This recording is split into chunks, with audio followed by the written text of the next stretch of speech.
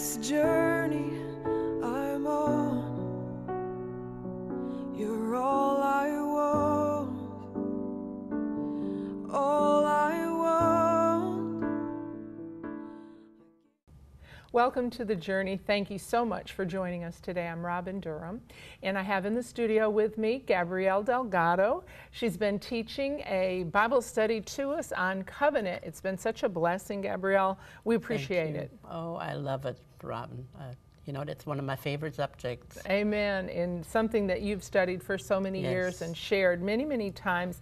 But I've been enriched greatly, and we pray you have as well. And we encourage you, if you didn't get to watch all the series, I think we may be on the 12th week at this point. You can go to the KPLE website and click on programs, and you'll be able to watch any of the episodes. So we encourage you to do that. We have covered 6 covenants already, and we are about to step into the new covenant. So we did take care of, went over more than once, some of the highlights even of all of the other covenants that God made. There was a covenant in Eden, and there was a covenant with Adam, there was a covenant with Noah, a covenant with Abraham, a covenant with Moses, and most recently we finished up studying the covenant with David. And that one to me is always the highlights because of the sure mercies of David that God repeats and acts, as we went over last week, that Jesus is the fulfillment of that covenant. And Gabrielle's going to be teaching this week as we move into studying the new covenant. So thank you, Gabrielle. Oh, you're so welcome. You're so welcome.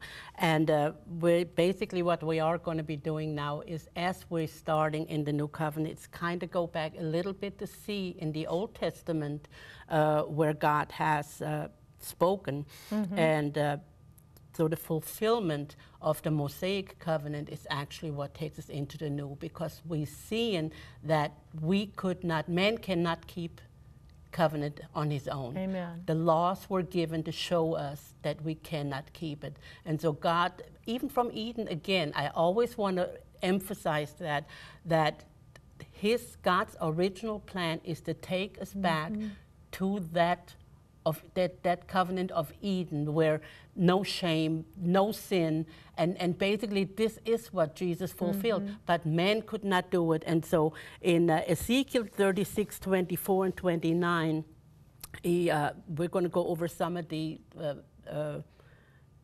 prophecies and things. And so God spoke in Ezekiel 36 and said, "For I will take you," this was the Israelites, "from among verse the heathen." 24. I'm so sorry. Verse 24, "For I will take you from among the heathen and gather you out of all countries, and will bring you into your own land. Then will I sprinkle clean water upon you, and ye shall be clean. From all your filthiness, from all your idols will I cleanse you. A new heart also will I give you, and a new spirit will I put within you. And I will take away the stony heart out of your flesh, and I will give you an heart of flesh. And I will put my spirit within you, and cause you to walk in my statutes. And ye shall keep my judgments and do them. And ye shall dwell in the land that I gave your fathers. And ye shall be my people, and I will be your God. I will also save you from all your uncleanness, and I will call for the corn, and I will increase it, and lay no famine upon you." So that was already an awesome promise. And looking through that, you see, we can't keep that ourselves. You know, that's what the law was designed to show us, our sinfulness, to show us that we cannot keep it. I love verse 26 where it says, "I will put my spirit within you." Yes. It had come upon them before, but we are coming into that place of the Spirit of the Lord living on the inside of us. Yes, and actually in the Old Testament, it only came up on the prophets and those that were chosen. It didn't come on the total population, you know. And so again, that's where it's seen that as he was talking about Israel, and of course we are engrafted because as the Gentiles that, that was again an awesome prophecy that I felt was so necessary to share. And then showing again we cannot keep it. It's in Romans 3:21 through 24. 4 is, but now a righteousness from God apart from law has been made known, to which the law and the prophets testify. This righteousness from God comes through faith in Jesus Christ to all who believe. There is no difference, for all have sinned and fall short of the glory of God and are justified freely by his grace through the redemption that came by Jesus Christ. Or Christ Jesus. And again, Galatians 3:24 and 25 puts it this way. So the law was put in charge to lead us to Christ, that we might be justified by faith. Now that faith has come, we are no longer under the supervision of the law.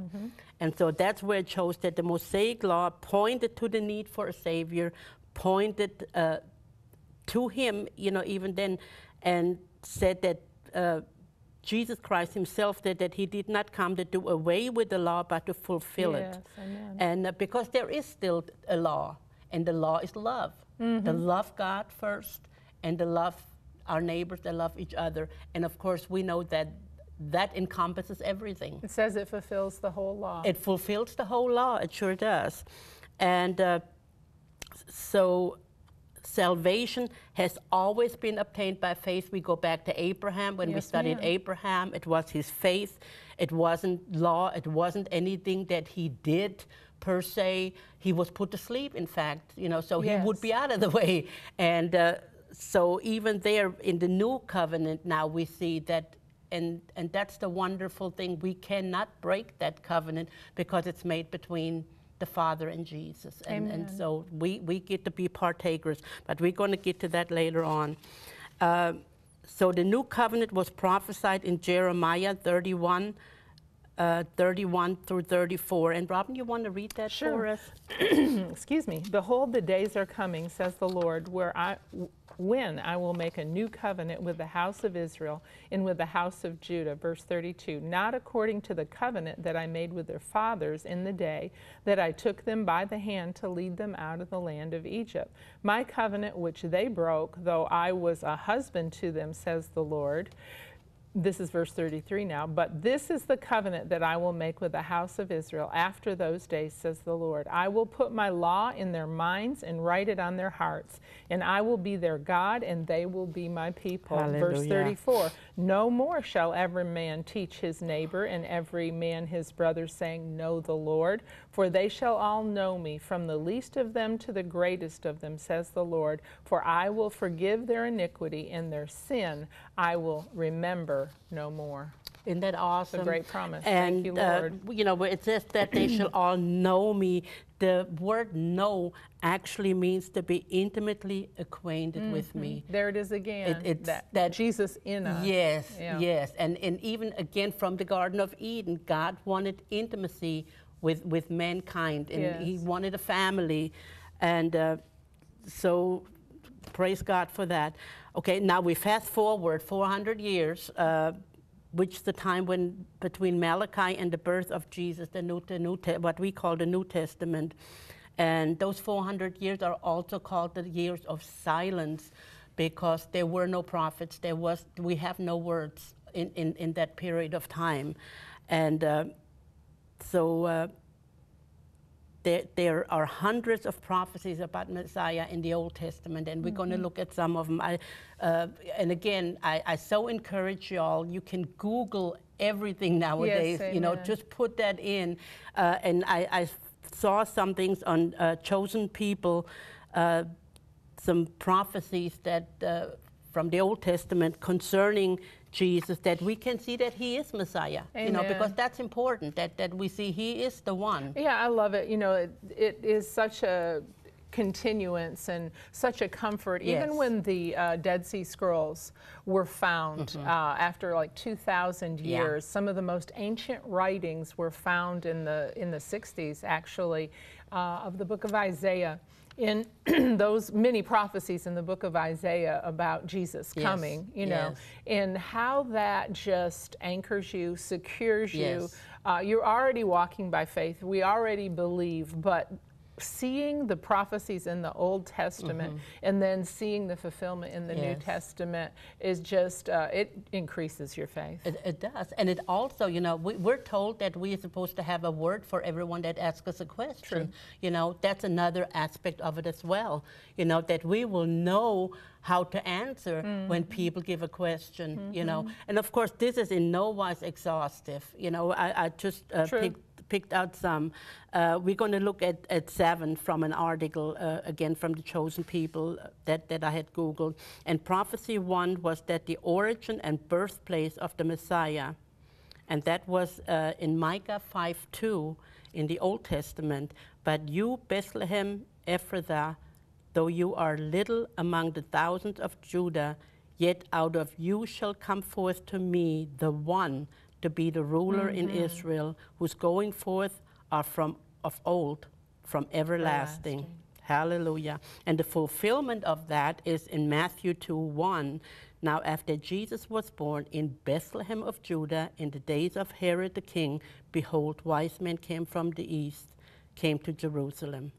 And so right there we see the fulfillment in the New Testament. Then the prophecy number 2, that he's a descendant of Abraham, Messiah is, and Genesis 12:1-3. Now the Lord had said to Abram, get out of your country, from your family, and from your father's house to a land that I will show you. I will make you a great nation. I will bless you and make your name great, and you shall be a blessing. I will bless those who bless you, will curse him who curses you, and in you all the families of the earth shall be blessed.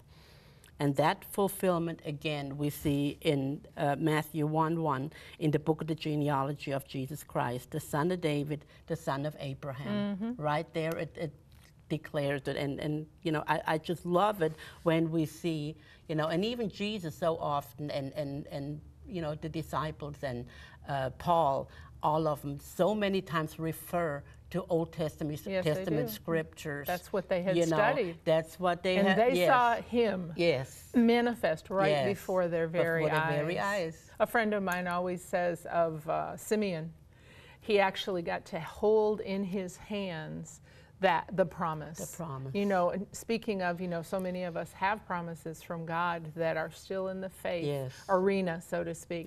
But a day comes when you actually get to hold the promise. When the manifestation comes, you know, that manifestation, oh, that's so good. And prophecy 3 is that Messiah would come from the house of David. And in 2 Samuel 7:12-13, when your days are fulfilled and you rest with your fathers, I will set up your seed after you, who will come from your body, and I will establish his kingdom. He shall build a house for my name, and I will establish the throne of his kingdom forever.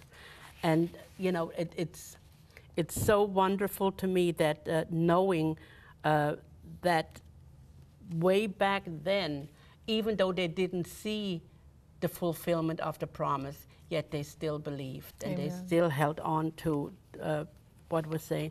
And the fulfillment of that Messiah would be of the house of David is in Luke 3:31. The son of Melea, the son of Menon, the son of Methatha, the son of Nathan, the son of David. And he often is referred to even as the son of David, you know, so that's not just the only scripture.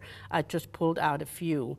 And again, I encourage you, get in there, study, search it out. You know, there's so much more. Every time I go in the Word, I find more. Every time I see new things, I see it in new lights. And then prophecy number 4 is that he's born of a virgin. And that's Isaiah 7:14. Therefore the Lord himself will give you a sign. Behold, the virgin shall conceive and bear a son, and shall call his name Emmanuel. And the fulfillment is in Matthew 1:18, 22 and 23. Now the birth of Jesus Christ was as follows. After his mother Mary was betrothed to Joseph, before they came together, she was found with child of the Holy Spirit.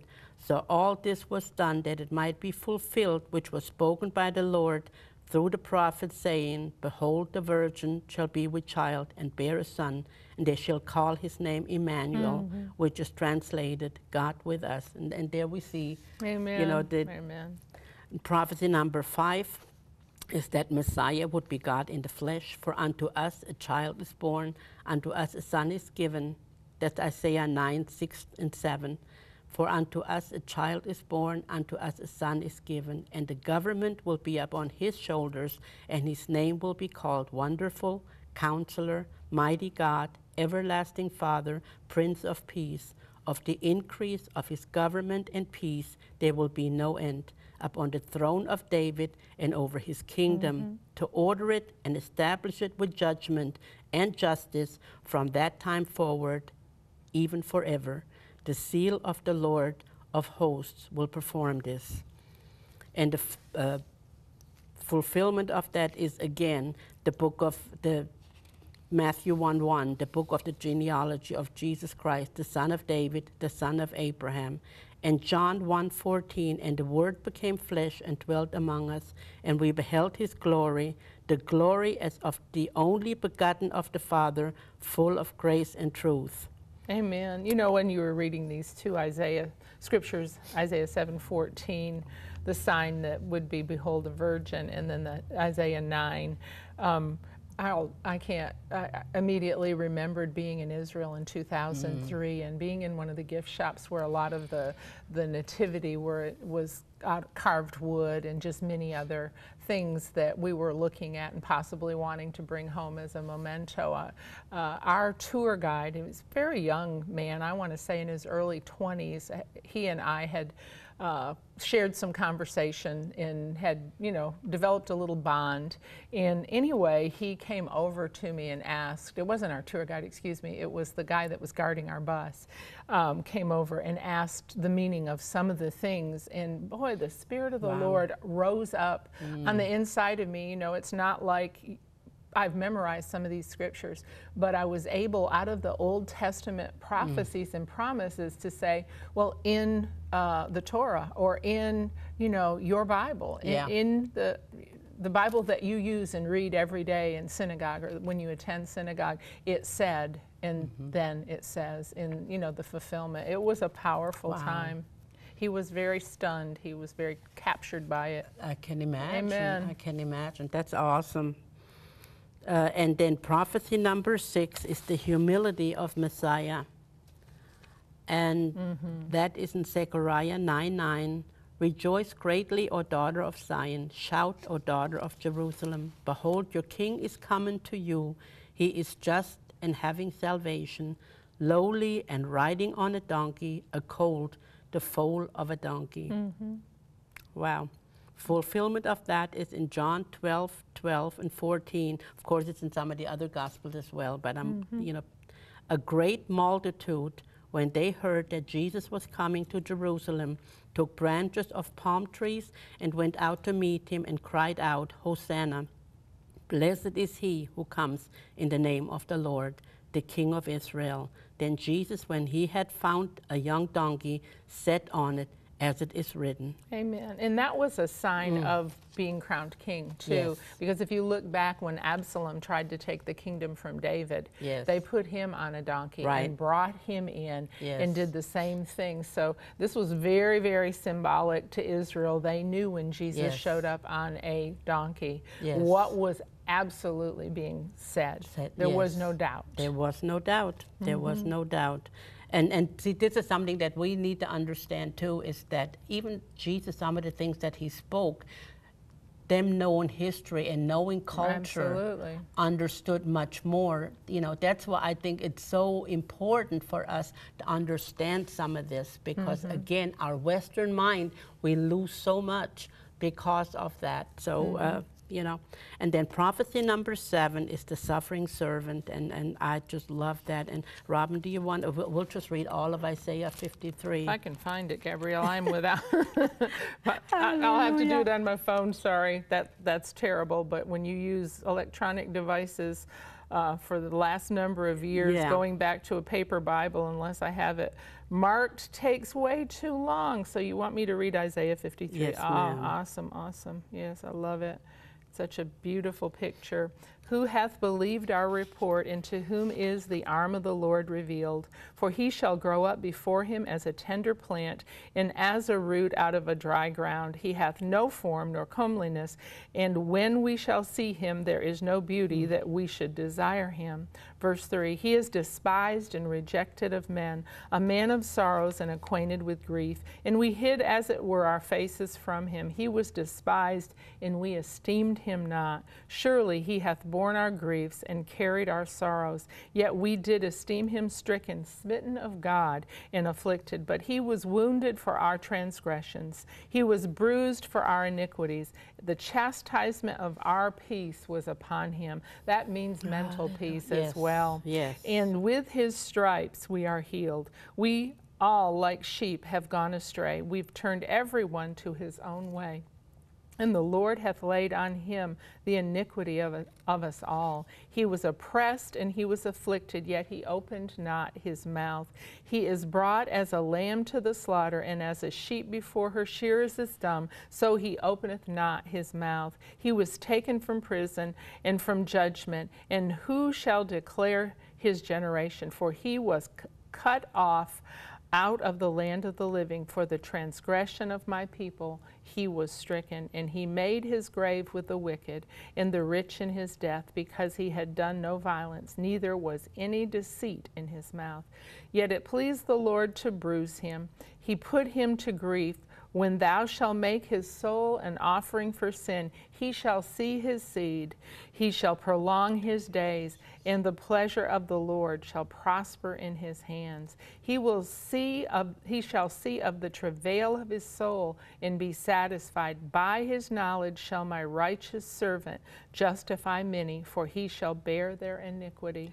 Therefore will I divide him a portion with the great, and he shall divide the spoil with the strong, because he hath poured out his soul unto death, and he was numbered with the transgressors, and bare the sin of many, and made intercession for transgressors. That's a complete picture. It is. Such a picture of Jesus. It's such a picture of his suffering. His suffering and his purpose. You know, he knew that was the purpose that he came into the world for. Yes, ma'am. And so we're going to. I'm going to read some in John 1:1, the fulfillment. Amen. In the beginning was the Word, and the Word was with God, and the Word was God. That shows that he is God. Amen. Matthew 8:16 and 17.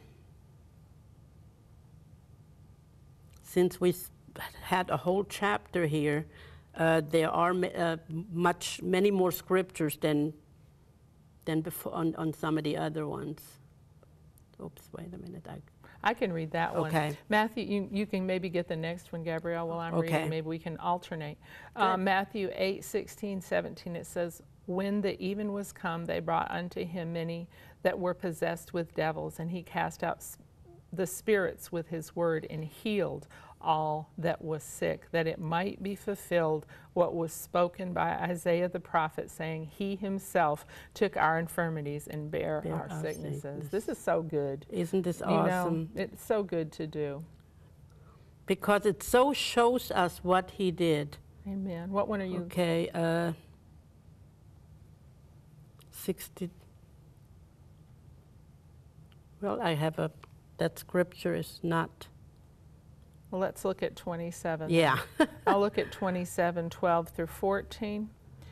It says, and when he was accused of the chief priests and elders, he answered nothing. Then said Pilate unto him, hearest thou not the many things they witness against thee? And he answered him to never a word, insomuch that the governor marveled greatly. So he didn't speak a word. It goes back to the scripture that talks about he was like a lamb to slaughter, yes, silent before silent his accusers. Before, and then also that he was crucified with transgressors in verse 38. Then were there two thieves crucified with him, one on the right hand and one on the left. And again, that shows. Amen. And that was Matthew 38, 57 through 60. So yes. Mark, I've got that one, Mark 15. in verse 27 through 28, I guess. Let's see.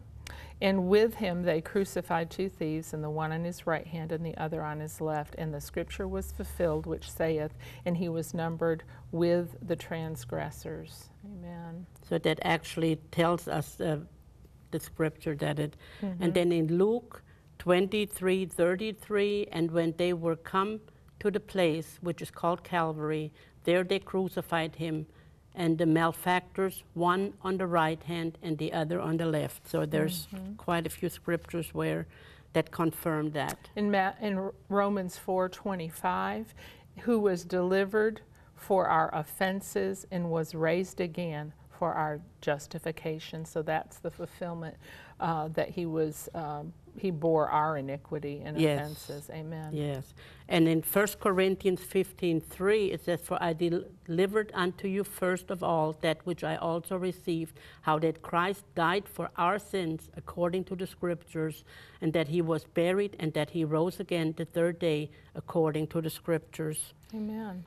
And so all, through the Old Testament covenants, we've emphasized the importance of the lineage, and we see that again in Matthew chapter 1, verses 1 through 17. That's a we're full not going to list. read it. Yeah, it's a full list of the lineage. Yes. Starting from Ad all the way to Joseph, the father, earthly father of Jesus. So where all the generations are listed. And then Matthew 1:18 through 24, we read about the virgin birth again. Amen. And in Isaiah 7:14, therefore the Lord himself, we read that earlier, gave a sign. Behold, a virgin shall conceive and bear a son, and shall call his name Emmanuel. And and it goes back to the first, to the chapter 3 in Genesis, where it says that that was the first shall prophecy bear, of that, Jesus. That was the first prophecy right there, that of Jesus right there.